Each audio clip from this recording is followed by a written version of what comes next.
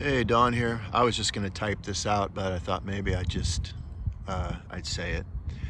Um, this generation, uh, particularly the young people, when they get saved, they get into the book and they start getting rambunctious about wanting to do something.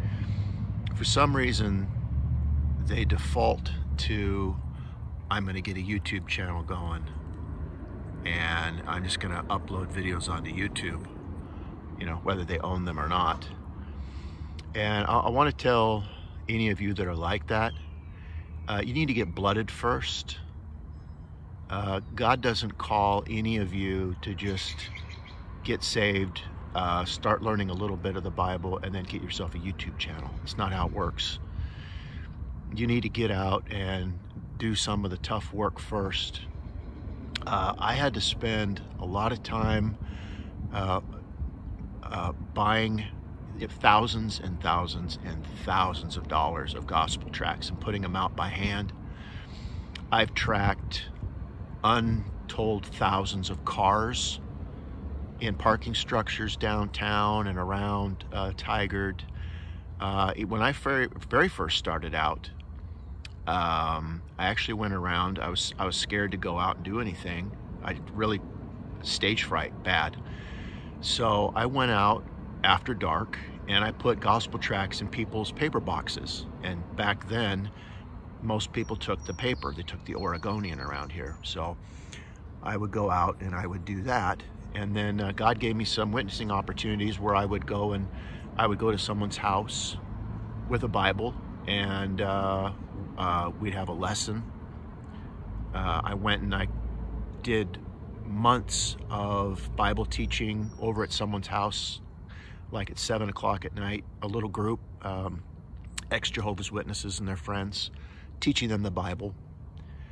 I did a prison ministry for 5 years. I did a street ministry for well over 20 years. Putting up countless scripture signs around my community on telephone poles. I mean, on and on and on. I got out and I did the work, door knocking. I can't even remember all of it, but I had to go out and do the dirty work first. I had to get spit on. I had to get threatened.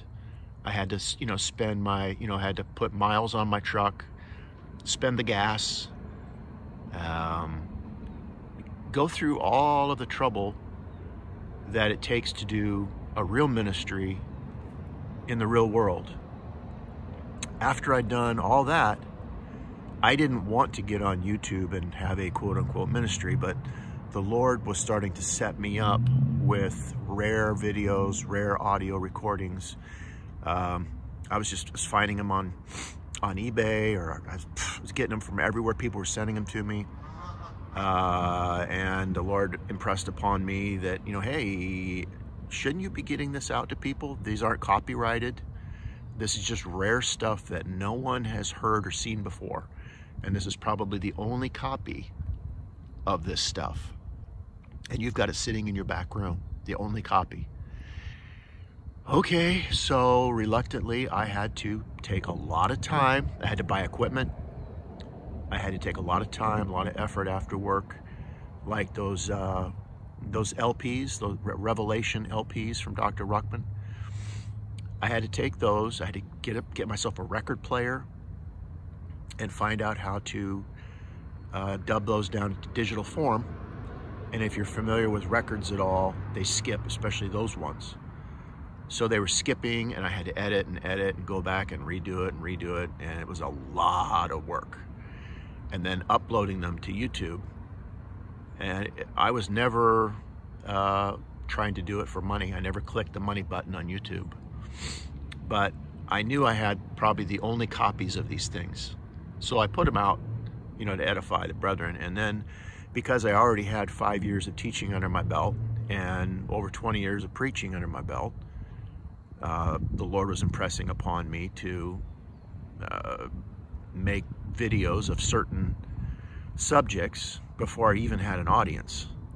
I had a dozen subscribers, whatever it wasn't much.